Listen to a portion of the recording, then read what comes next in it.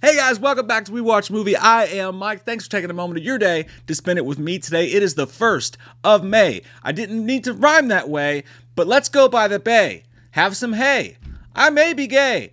This month is absolute butt juice for horror movies. I gotta tell you, it's not good. So we do this video on the 1st of the month every month. So if you like being informed about the movies that are coming out and you want to be aware and just have this ready to go, click that subscribe button and click the bell. That will notify you when we make these videos. But speaking of doing this every month, like the last couple months, we've done it. It's like 12, 16 horror movies. Guys, we have five horror movies coming out this month. That's it. That's all of it. It is barren. So with that being said, let's get into it. Starting tomorrow, I'll Be Watching comes to VOD, and this is a smart home horror film. We've seen several of these by now come out at film festivals here and there. I don't think we still have not gotten the quintessential smart home horror film. People want to play around with this idea, but it hasn't really happened. There's movies like Megan, of course, but that's a different idea. They've been used in horror before, like in the opening of Scream when they're unlocking the doors and the windows and whatnot. But it's never really, we've never gotten that film. In this movie, Julie, played by Liza Taylor, gets attacked in her home. Her sister gets murdered by a burglar. She has all sorts of PTSD and anxiety about it going forward, obviously. But then her husband leaves her home by herself because he's a piece of shit. And this intruder shows up using her smart home against her and has this mask that, you know, it's a slasher intruder type of film mixed with a smart home idea. But the problem I have is with the mask. If you're going to do this, you got to come up with something more menacing than this. And overall, it looks pretty low budget. I don't really have high hopes for this one, but you never know. We'll see. So now we go all the way to May 19th. I'm telling you, man, I have not seen something this dry since my wife's vagina when I was obsessed with playing Halo 3 all the time back in the day. How crazy horror's been in the theaters. It's wild. 2 weeks without a horror movie, VOD, theatrical, anything, until we come up across Moon Garden. Moon Garden is a movie that, and we watched all these trailers today, by the way, on our Patreon live stream. There's a link down below to that. I watched them, every single one of these trailers, full trailer reactions with a few people in the live stream there hanging out. So if you want to check that out, it's in the link below. We do it every month. Yeah, the trailer for this actually got me. I did not expect it to be this scary. Now, it's a fantasy horror film, and it totally feels like a Pan's Labyrinth type situation, but the IMDb synopsis says a comatose 5-year-old girl journeys through an industrial wonderland to find her way back to consciousness. This trailer fucked me up a little bit. It's this little girl, and she's just lost. So it's sort of like in a way, it's got a tie to like Skinamarink or whatever, where everything's just crazy and weird and out there. And you got this little kid who's lost without their parents, and she's in this crazy Pan's Labyrinth looking world where all this stop motion stuff is going on. And some of it, the imagery, really freaky. Had me like, yeah.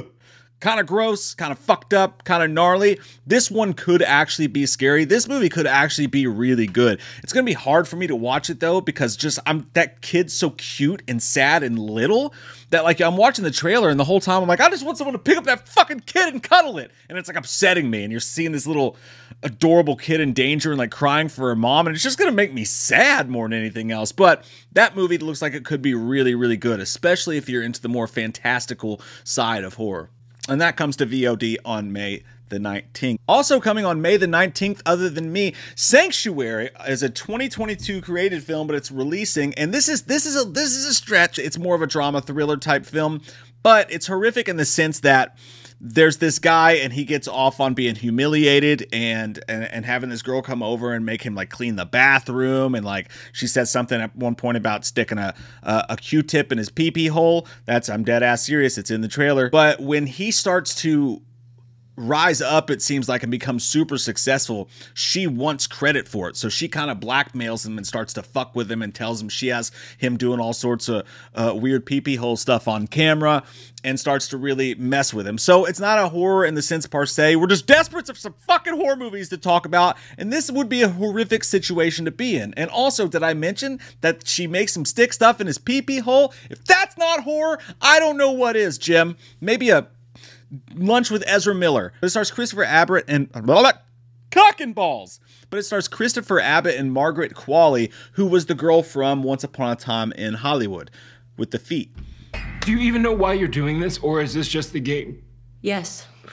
On Honestly, the acting in this one looks good. It looks like a pretty good movie to me. If the twists and the turns and the writing's tight, this could be a fun one. Moving right along to May the 23rd, Dark Nature comes out. Now this movie, it's it's a therapy group who go out into the wilderness, and a lot of the trailer is about this woman's PTSD from her abusive husband, it seems like, and she's going out there to just get away, and it's a group of like a therapy group of people with their leader. This girl starts to see stuff in the woods, and we don't really know what it is or what happens, but bad freaky horror shit happens to the group. It seems like one of those movies that's going to take a while to like kind of unpack. And also we have The Descent, you know, we have The Ruins. We have a lot of movies that have done this idea of a story before. That being said, they don't say exactly what it is. There's little moments in the trailer where they show you just a hint of what possibly is the monster, but you don't know if it's in her head or what's going on or what kind of cathartic release situation we got going on. But in the little hints that they show of whatever the boogeyman here is was pretty freaky looking and pretty cool. So I'm not totally sold on this one. I'm not 100% sure it's going to be a necessary watch, but it definitely has a chance to be scary. And last and absolutely not least, actually the best, we have Wrath of Becky coming out on May the 26th. If you saw the first movie, Becky, this is a sequel to that, but it's a very simple plot. That movie starred Kevin James as a bad guy, which was the weirdest thing in the world. In that movie, some terrible stuff happens to this kid, and she's forced to survive, and she goes straight up Jason Bourne horror style on a group of bad guys and kills them.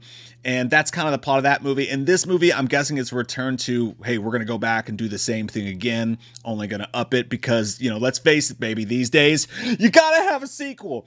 But that movie was a pretty fun watch, and I enjoyed the first Becky, and the girl in it was amazing. She returns for this, and it looks like it's going to be pretty cool. This time, what's neat about it is it stars Sean William Scott, Stifler, as the actual bad guy. It's like a play, I think, on the Proud Boys type situation, but you have these guys called the Noblemen, led by Sean William Scott, and they end up crossing paths with her and stealing her dog, and she goes to get her dog back, and she now has this caretaker that's kind of just like the lady from Deadpool. But the trailer looked pretty fun. The first movie was good. I think this is going to be a fun movie to watch. It's definitely I would say, out of this list for sure, this very, very, very barren list, I would say that this is my pick of the month that I think is going to be the best. I can't wait to check out Wrath of Becky.